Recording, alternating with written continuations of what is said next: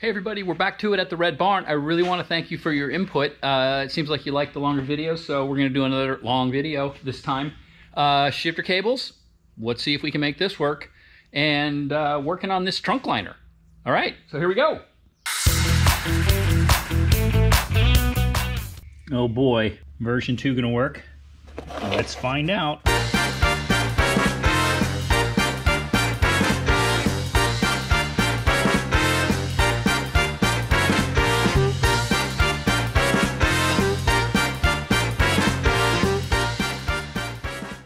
Okay, look at that. We now have complete side-to-side action. Reverse, 5th and 6th. So this worked out great. All right, so here's what's going on, and this is my lesson learned takeaways from this custom cable specking. What I didn't quite understand was that the physical components, this is a little deceiving because this one's threaded much farther back in its collar than this one. But you can see that this component length is 1 inch longer than this component length. And since this inner rod travels 1 inch farther, this whole assembly is a completely different dimension than this assembly. And what was happening was the Ferrari cables were 4-inch travel. I spec'd it based on measurements and blah, blah, blah, blah, blah. But the long story short here is, now that I understood, once I understood that this was a changing dimension, regardless of where what length you spec'd the housing, it was a pretty simple matter of saying, oh, I need a 3-inch on the one end and a 2-inch on this shifter end.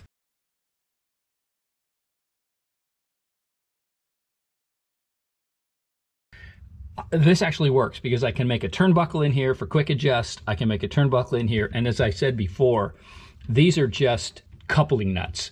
So it's just to hook things up so I can play around. But there it is. We have shifter cables. We have shifter cables. We have shifter cables. Yay.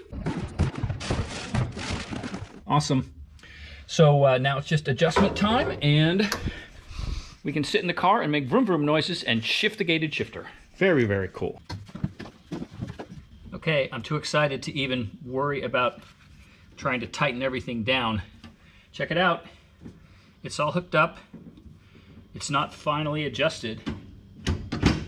First, second, third, fourth, fifth, 6th. Reverse. We have shifter cables. We have adjustable shifter cables. They're adjustable here. They're going to be adjustable here. They're adjustable at the back. We're there! Yes! Oh! What a major milestone. With only half a do-over on the cables. Oh, that's so cool. Oh my God, that is so cool. You think maybe now I should focus on getting it running? Anyway, I had made a big deal. I had made a deal out of the fact that I was going to abandon the tilting shifter. Well, check that out. It turns out that it works. With the problem was before that the cables were so short that it was cranked. There was so much tension there. I didn't think it was going to work. It totally works. And so this is actually in the highest position, and it gets a little too tight to get it to come all the way into the 4th position, what I call the 4th position, all the way back being 1, 2, 3, 4. So here it is in position 3, but it's in position 4 here. So strictly speaking, it's not dead on with the steering wheel. I don't know if that matters. And there's an element of style that I actually like. It's kind of like the same angle as the seat-ish. And so I don't know. You guys tell me what you think. Is that trying too hard? Give me a comment about that. What you like better. Let me show you what it looks like when I'm in the car.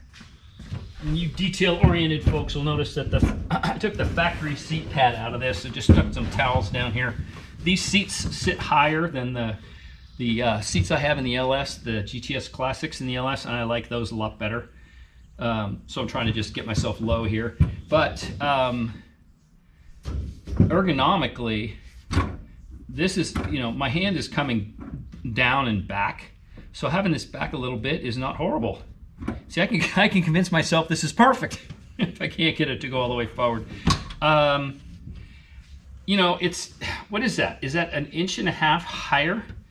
But boy, I mean, that's like right there. I kind of like that from a where's the shift knob perspective. Now, the fasteners aren't put onto that position of height, so I can't crank this thing down, so it's too loose. You can see it's moving around, so apologies for that. But I don't know. Tell me what you think. Does this seem like I'm trying too hard? But boy, it's super comfortable, and yeah, I like it. I like it. So anyway, I'm going to leave this in here. I'm not going to take it out unless I have to because of, I don't know, interference with whatever else I decide I might want to do. And I can play with it once the car gets running and determine what I like. I get, you know, I'll have other folks drive the car and see if they have a preference, and try to keep it, you know, I got to deal with upholstery and whatever else has to move with it so it looks good if I go this way. So yeah, other people will drive the car. What can I say? You guys want to come test drive it? You know, reach out to me and come for a visit at the Rep Barn. What could be cooler? Anyway, super happy. Look at that. See what happens when the fasteners fall out? My wife is here and she's laughing at me. Oh my God. Is that supposed to happen? No. Okay. No. The best laid plans, as I've been saying lately. But yeah, tilting, but only when I want it to tilt. Anyway, good. Good. Happy with this, and now back to the trunk liner. All right, back to the trunk liner. The main thing I'm trying to work through here is how this is going to come out. I was toying with the idea of, you know, maybe cutting it like right here and welding this piece back in and leaving it there forever, because how nice and easy would that be? But the more I looked at it, the more I realized that would just be sort of this dorky chunk hanging out in space, you know, whenever I took the rest of the liner out. So I needed to come up with a way that was going to make me happy for how this was going to fasten in. And what I did was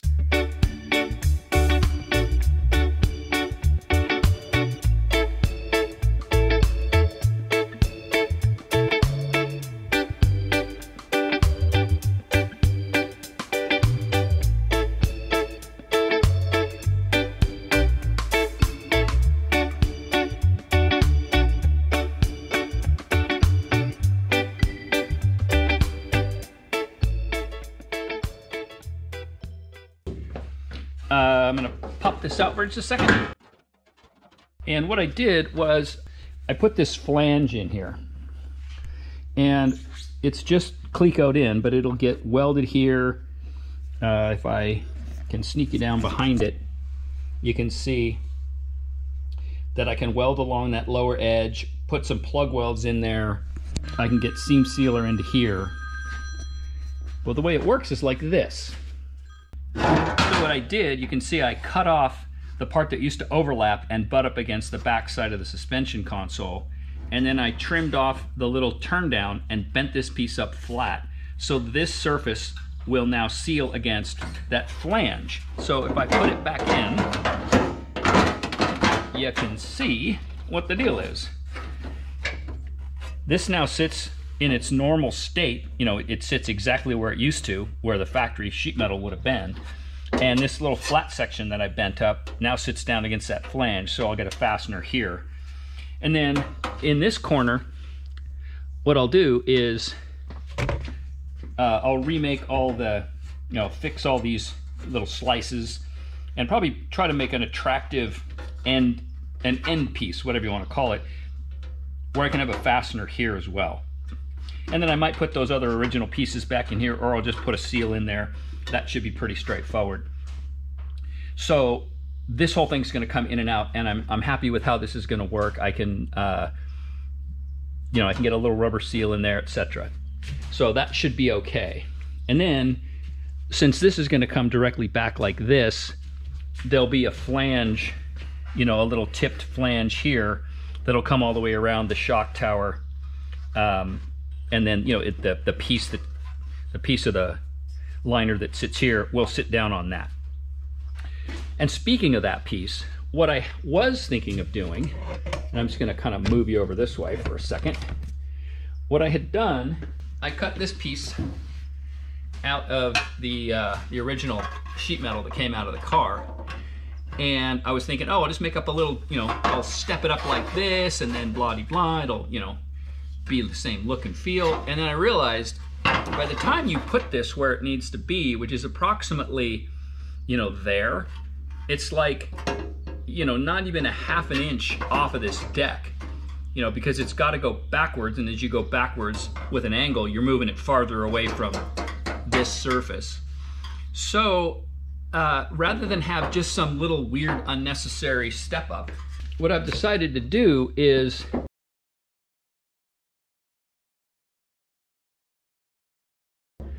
I'm gonna make this piece, well, first I'm gonna come from here to here with one piece of material, and it's just gonna come up, kick up, and do what it needs to do to provide this seal lip. And then I'll have to make a little S-bend in here.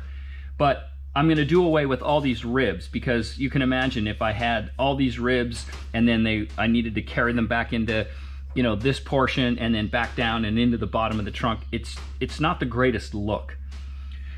So I'm gonna go ahead and attach a piece of material here, and I'll probably come up with a stamping or bead rolling design that I like. But this piece of material is going to go from here to here, and it's just gonna be an all new remake. Because remember, this from here down is going anyway.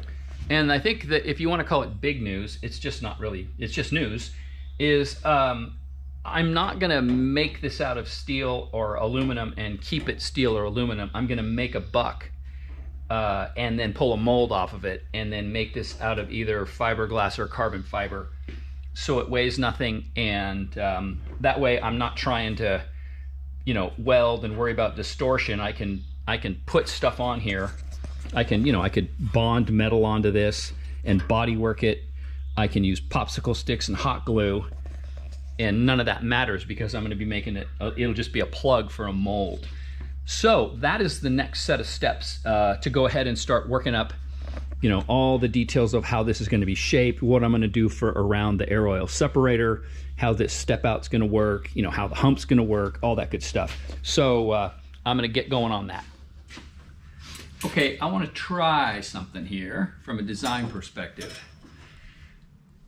These two oil breather lines come out at a lovely V angle, and this thing's pretty close to the bottom of the trunk or the targa roof when it's stored. So I'm toying with the idea of making the trunk liner sort of accent this thing so it'll be completely visible. So this is not the piece I'd use, this is just helping me mock some stuff up, but this would sit, you know, this would maybe sit like this, but then to pick up that V shape, I just bent up a little rod just to kind of give me an idea. And imagine if that was clear plex, and then this was a wall that came down, and then this came back. So there'd be a little tower. It'd be higher than this. It'd be up about, maybe about there. So I'm going to try to mock something up using a bit beefier steel rod. But first I got to bend it.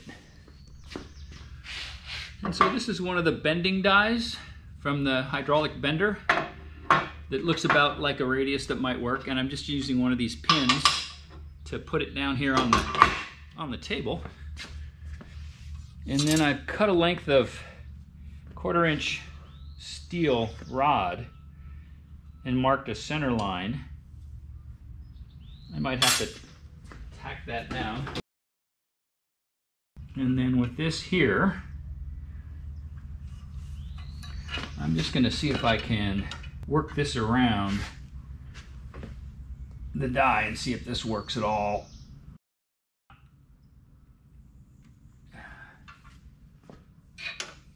But look at that. So it's a nice radius. Now let's go see if that, you know, I got to figure out the right angle here. This will give you the idea. Got to get bent a little bit more. But then this would be, and it's high, but this would be the the basic shape. About like that. It'll still fit under the roof. And I think that might be kind of cool looking. And even if it doesn't get plex, this shape is kind of neat. So I'm gonna play with this for a little bit and see if I like it. And a little bit of cutting later, and I've sectioned out the middle section of the old original sheet metal and fixtured it in, you know, just made sure I got it at the same height, and then just spacered it back. And you can see plenty of clearance now everywhere, mostly here where the interference was before. And now it's a matter of fitting the top. Let's see how that works. And if I exaggerate it, push this all the way in, which it won't be that far in. But now you can see I got room for my seal and I got clearance. So yay, that worked out great. Now all I got to do is tie this in here with something a seal can do. So I'll make a little S channel or some such thing. But now I know that I've got that dimension, which will work for the shape. And there it is, all completely put together with the latest greatest. It's really, you can't see anything at this point, but the roof is stored. The top is on. It's not on its hinges, which is actually okay, because this is gonna, you know, this is sitting down too low right now anyway, but it fits. Now this that you're seeing here, this is the cut off original seal channel. I don't know if you can see it, but this is just a hack piece that I cut out. If you remember from the earlier episode, I had that 1x going across there to keep the structure. Well, I couldn't put it back on the car with the roof in there with that in there, so I cut that out and kind of hacked back in a part of the piece I'd cut out just to try to help it keep its shape so that I could put it together. And now I can, I don't know if you can see, maybe I can sneak you down here. I don't know if that's going to show anything, but you can see where the trunk is going to have to change shape and where it's going to have to hit that seal, and everything clears. So now the fun begins of trying to actually get this thing shaped and get, you know, this front wall figured out. It's not going to be this lid. I'll probably mock it up on this lid just to prove out the design. But there it is, in place. So now it's a matter of determining what I go after next. I think I need to stabilize this piece. So I think it needs to be, figure out this S-bend. The other thing that's going to happen here is, if it wasn't clear, I was watching part of the video back and I don't think it was clear. This will be S-bended onto here for the seal. And then I'm going to cut it probably just at the tip of where these ribs used to be. And that will step out and be the ledge for if I decide to do a piece of plex in here. And remember, if this is clear, you're going to be looking down at the whole back of the motor, right? So, you know, yes, this will be here, but there'll be a window, you know, in this whole area, and then this will drop down. So still some things to work out. Okay, on to stabilizing this thing. I keep saying I'm going to do an S-bend in here. I want to use a factory seal. So I think rather than, let's not call it an S-bend, let's say connect here to here. Because I'm just going to come to some logical point here and tie it into some logical point here, just to buy myself the simplest, you know, I just have two little welds. I'm not trying to bend something. I'm not worried about making the seal do something really crazy in terms of trying to go around a corner it can't go around, although it can go around the corners here. So, but if you look at this, you know, by the time I get halfway here and halfway there, I don't think it's worth trying. I think I can make it look good or look good enough. And remember, the underside of the trunk is, you know, is wide enough to deal with this. So not the underside of the trunk, the component of the trunk that hits the seal. And so I will just make this, you can tell how confident I am. I'm still thinking about it while I'm saying this is what I'm going to do. But something like this is what's going to happen. And I'll verify that the trunk, you know, the seal will actually seal. And then just splice this piece in here. And like I said, since this is just going to be a plug for a mold, none of this, you know, it doesn't really matter what it looks like. I can make it look pretty. And when we pull the mold off of it, it'll be super cool.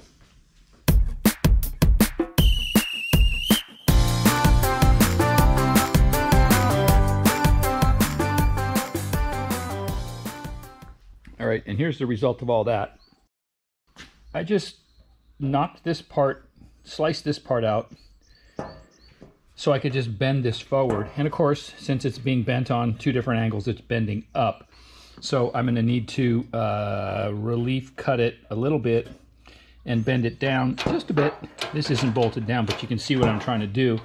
I'll bend that back into position and then just kind of slice into both of these pieces at once, and then that's where it'll get welded together, and that'll be the new shape. Same thing on this side. So a little bit more to do. Maybe I gotta just stretch that a little bit.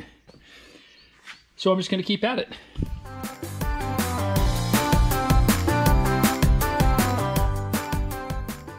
So I just stretched that a little bit, as you saw, and that brought it down in line with where this is. Right, so now this is essentially lined up. This nut's in the way, but now what I'm going to do is pick a point in space and just run the zip wheel in here and in here, and then this will attach to this, and that'll be my step out. So let's see how that goes.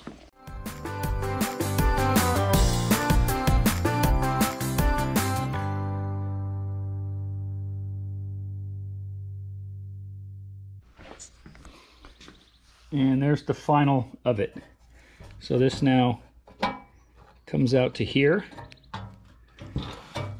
And I'll do a final check. But the nice thing about that is I didn't have to like splice and cut a piece. I just weld this back, get this welded, and it's connected.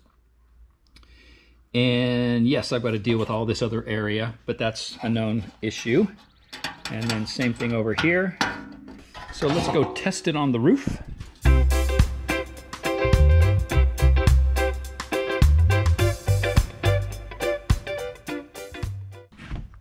You can see absolute worst case, right, with the roof shoved all the way forward, which it's never going to be. It just contacts this. All right, I think we should be good. So I'm going to go ahead and tack that in place, and we are one step closer. One final quick check test in the car, and here you can see how that's going to work. All right, so that's the seal path. Once that's all tidied up, and I can probably, you know, round that just a tick so it's not quite a super sharp edge or super sharp change of direction. But there's my step out. Okay, little welding just to tie everything together. I got a little bit more touch up to do. I just want to kind of get it in position here, but at least you can see what the goal was, and there's the goal. Clearance for the manifold and the plenum. You know, obviously a bunch of work to do, but it's stabilized. It didn't change dimensions. And now all I got to do is let's chuck the roof in and see how that looks. And here it is in. Roof's position. Little rubber guys at the back are all stood up where they need to be. We aren't pushed all the way in. We've got clearance for the seal all the way along the front of the targa roof, and I tried to soften this a little bit, and I think it's going to work just fine. That seals, you know, the seal can go around this corner, so it'll have no trouble traversing that little shift on both sides, and I'm really happy with how that turned out. Obviously, I still got to connect everything and do some final trimming, but really happy with how that turned out. It looks good, and functionally, it's right where it needs to be, so yay. So I think that's going to do it for this episode. As always, I really appreciate you guys watching. Comments and questions, subscribe if you haven't, and all that good stuff. Oh, and before I forget, let me know what you think. Flat, tilted, I don't know. There it is, flat. I just can't make up my mind. What can I say? Anyway, y'all take care. We'll talk to you again real soon. Bye-bye.